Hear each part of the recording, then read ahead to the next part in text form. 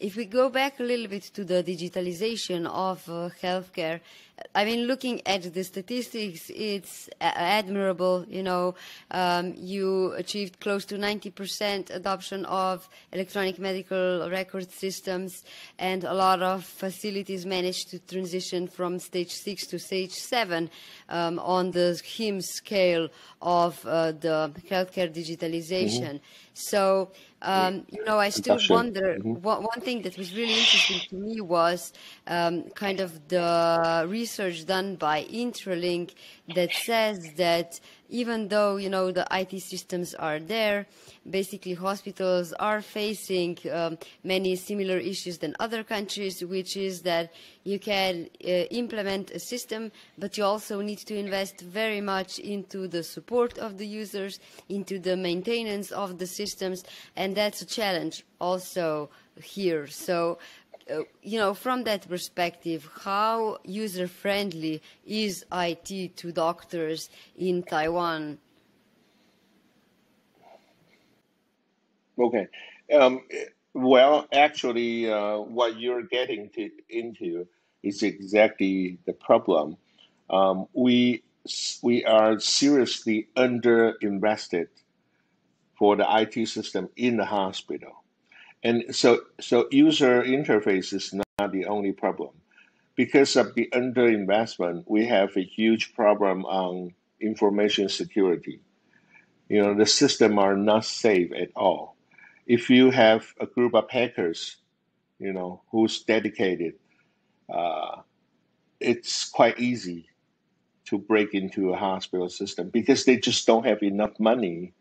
You know, they invested quite amount of money in building the database, the electronic health record and all that, but they don't have money to spare to invest in the information security.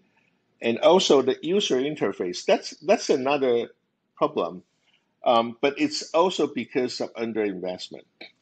You know, the banking system, in the banking industry, they invested about 10% of their revenue into the IT system.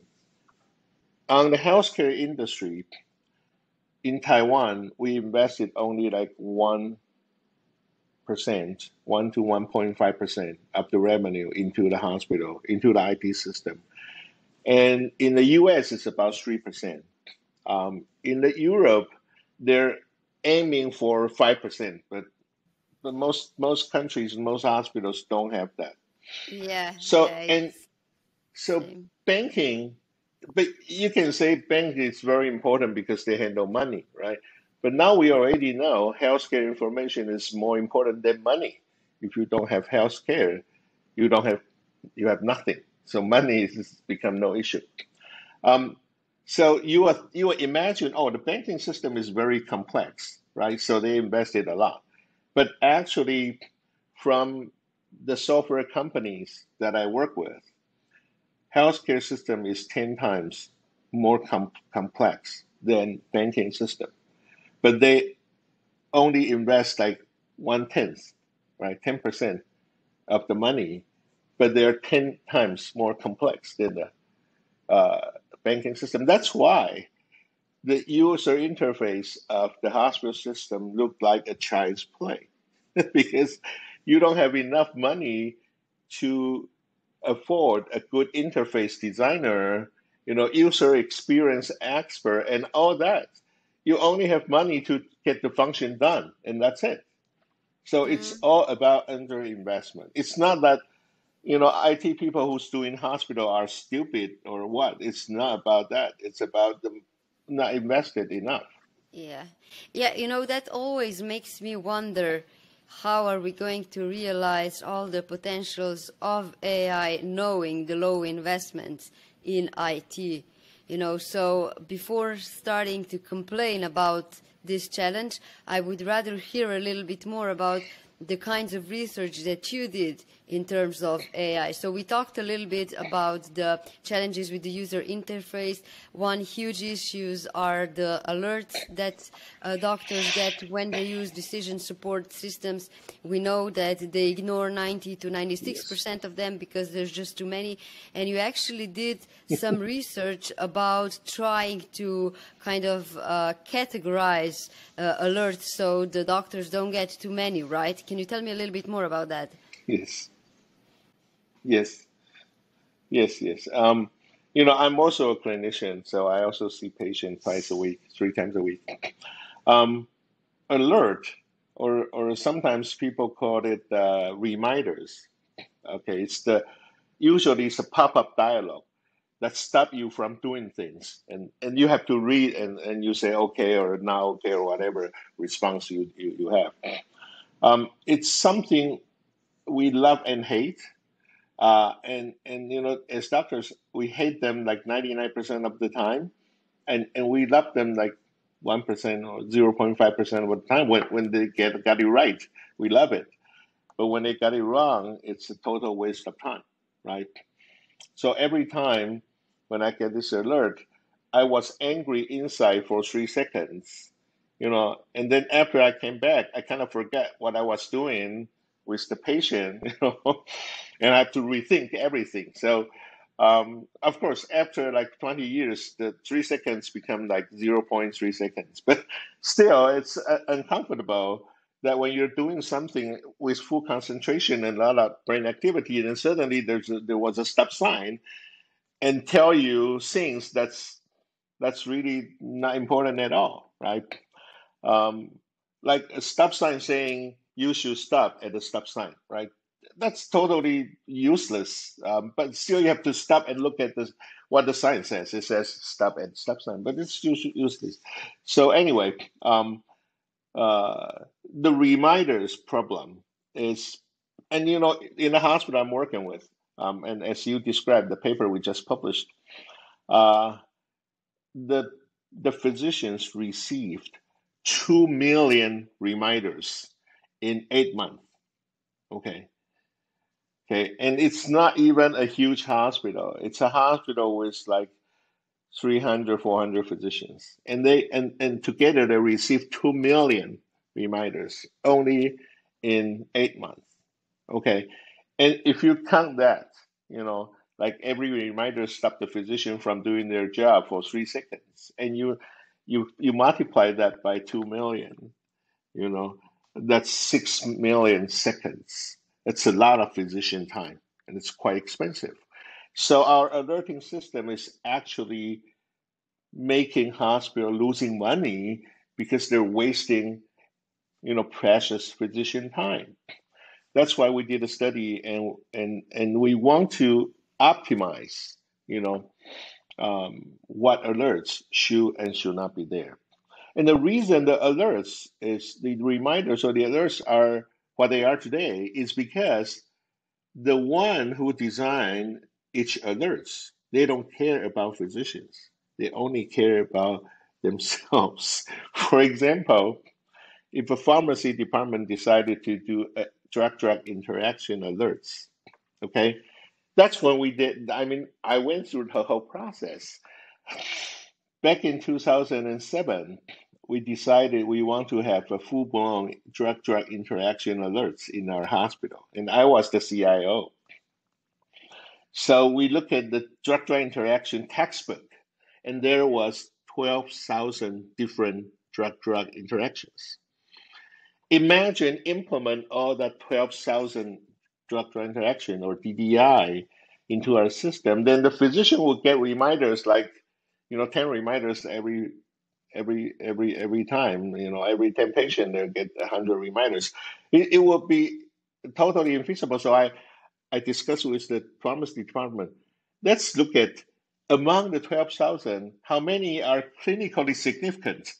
Nobody even asked the question whether it's clinically significant. It's textbook significant. So academically, it's significant. But how many are clinically significant? And then after a while, they came back to me and say, oh, about 700 are clinically significant, out of 12,000. And then I asked them, how many of the 700 can happen in a hospital because we don't have all the drugs in the world, right? Some of the drugs we don't even carry. They say about 400. Okay. And then I asked them, among the 400 clinically significant drug-drug alerts, what happened the most frequent? Okay, they told me, one of the most frequent interaction is potassium, is uh, and digoxin and diuretics. So if digoxin is the digitalis for heart problem, diuretics is a drug for helping urination of the patient. Okay, if you put these two type of drug together, it's very likely that you will suffer low potassium level, which is electrolyte, right? Potassium level. So you will suffer from hypopotassium. But if you or hypokalemia, that means potassium level in the blood is low. So always we gotta learn hypokalemia, right? And I asked them if we implement that DDI, that alert, how many alerts are we going to get? They say, hundreds or thousands per month.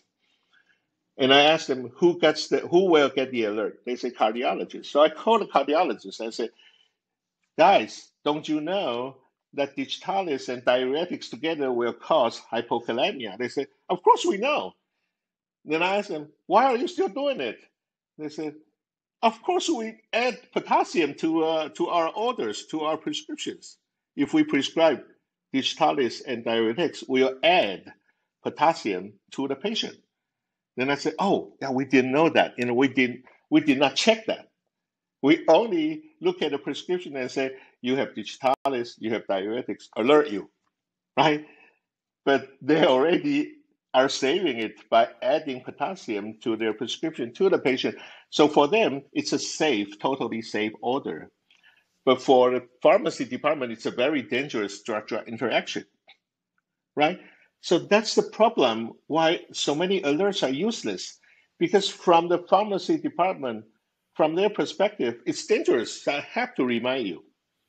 From the Right. clinicians, we already know that, and we are already compensate for that, right? So Mm, I call that tunnel vision. So yeah. everybody's using tunnel vision to do the alerts. And they're all siloed and they don't talk to each other and they don't even talk to clinicians. So that's the problem.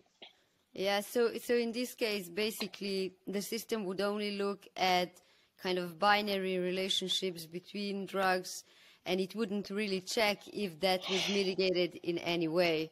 So I guess that's where AI can come in. What's kind of the most promising solutions that you're seeing or hoping to see in terms of making decision support more useful for the prescribers? Okay, that's a very good question because I asked the pharmacy department to continue the story. Why don't you, ask the IT people to check on the potassium, uh, level of the patient, or to check on in a prescription whether we have potassium. If we have that, then you do not show the alert, right? Do not show the alert. They said it's not our business to check that. Our business to check whether they're DDI. Our business is not to check whether they're potassium or not. So I said, what?